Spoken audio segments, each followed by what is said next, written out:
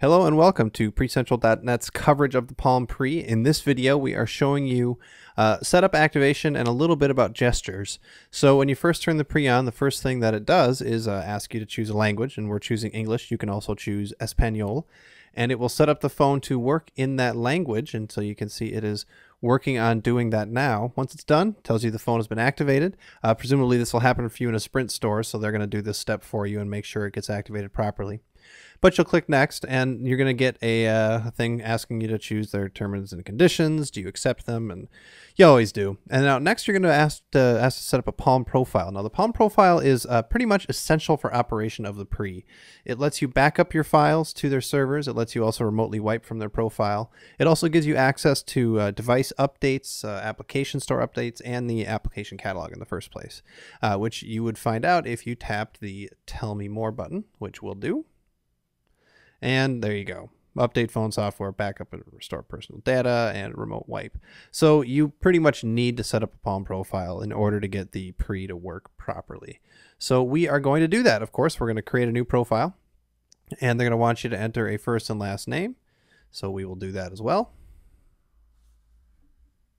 We'll just call ourselves, what the heck, PreCentral.net. That's a good name for us.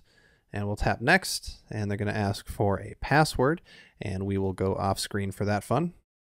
And we'll tap next, and let's see what we have coming up next. It's going to ask us for an email address to associate with this account. So we will, well, what the heck, we're going to give it my email address. You can all know that. You should know it. It's Dieter@PreCentral.net. And hit the Alt accidentally there.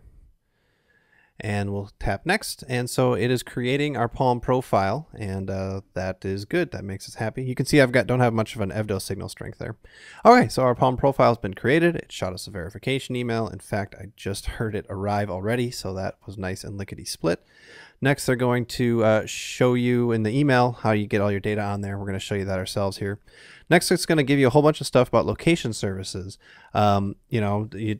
Warning you what location services are. It works with GPS and tower location, AGPS. And so the first thing is you need, in order for Google Maps to work properly, to accept Google's location services terms of service.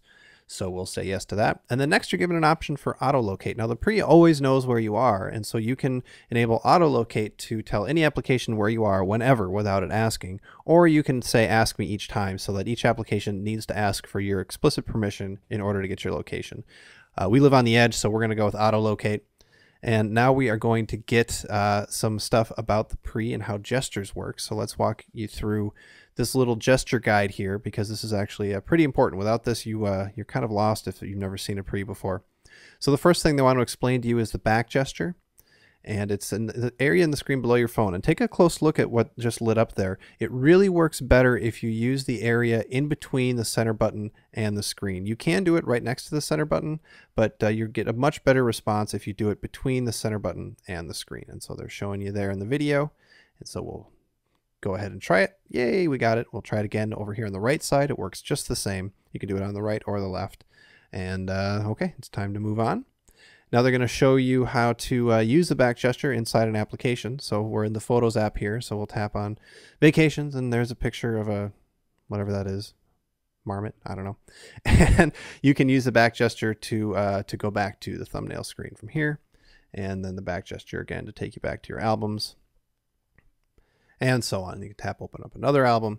So this back gesture is really important. You're going to need to use it a lot to get in between cards. When you're inside a card, to go in between different screens on a card, and then you use different gestures to go back to cards. And so there you go. We've learned the back gesture, hooray and huzzah.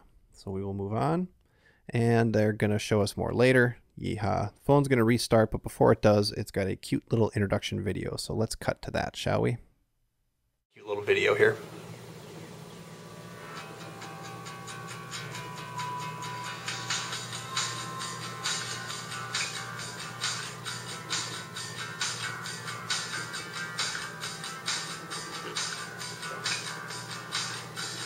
You can see they're using the sun here to show you the different gestures. Hit the center button to go to card view. You can flip between cards. You can tap on links. You can bring up your quick wave to get your quick applications. You can scroll around with it. You can go up to card view again, and then you can get rid of cards. And those are your basic gestures. And our little touch indicator goes flying through the sky, becomes the sun. Welcome to your new Palm Pre. And then they tell you to go to your phone's icon to learn more. Video is finished. And now the phone is going to reboot. So we'll come back to this in just a moment after the phone is rebooted. Okay, so a minute and a half later, the phone is rebooted, and what we've got here is the lock screen. And it's actually a really nice screen. It can show notifications if you'd like, right above that lock icon, if you've got that turned on. And to unlock it, it's sort of like the iPhone, but a little bit better. You just grab that icon and you just drag it outside the area, anywhere you want, left, right, center. And so it's easy to use with either hand if you're left-handed or right-handed. And let's go through some of the basic gestures here. If you're on this screen with nothing but the wallpaper, your up gesture is going to bring up your launcher. You can also tap that little icon in the lower right to bring up your launcher, of course. If you swipe halfway, you get your quick launch wave, which is those 4 icons, which are, of course, customizable. And then you can flick left and right between your launcher screens. There are only 3 screens, and that's a little bit disappointing. But that's the way it is. And so now you want to set up Synergy. There's no Synergy app. You just open up one of your PIM apps. And so we just opened Contacts here. And you can set a Google, Facebook, or Microsoft Exchange account. We're going to set up a Google account. And it's going to want us to enter that information in. So we're going to do that off screen naturally. And there you go. It has added an account. You get a chance to add more accounts if you want. Or you can just click Done. And you can see down there in the notifications area, we had a notification pop up. And you can tap that and see that it is syncing it. It's not just syncing contacts, but it's also syncing calendar and email. So that's very, very slick. And we can even open up contacts, and you can see it started to pull down some of my fake contacts that I pulled up. And there's also a couple of Sprint contacts there as well, which is pretty cool. So there, it sucked down some more, and it's continuing to do that. We can go up into card view with the full swipe. If you're in card view and you do the full swipe, it doesn't bring up the launcher, it brings up the cards. It's identical to the functionality of hitting that center button, which is interesting. And then if you're in that minimize card view, you can bring up the launcher. And no matter where you are, you can always bring up the quick wave to get to your launcher or to your other shortcut icons. So once you get the gestures, they're very intuitive and very cool, but you do kind of need to learn those basic gestures before you can get going. So let's open up Calendar here, and you can see it's already added, as I mentioned, our one Google account. And of course, you get an option to add more if you'd like.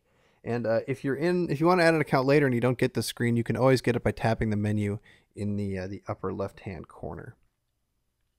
And to get rid of cards, as you can see, you go into card view and you just swipe them up, and that closes them and they go away. So it's a very intuitive way to multitask.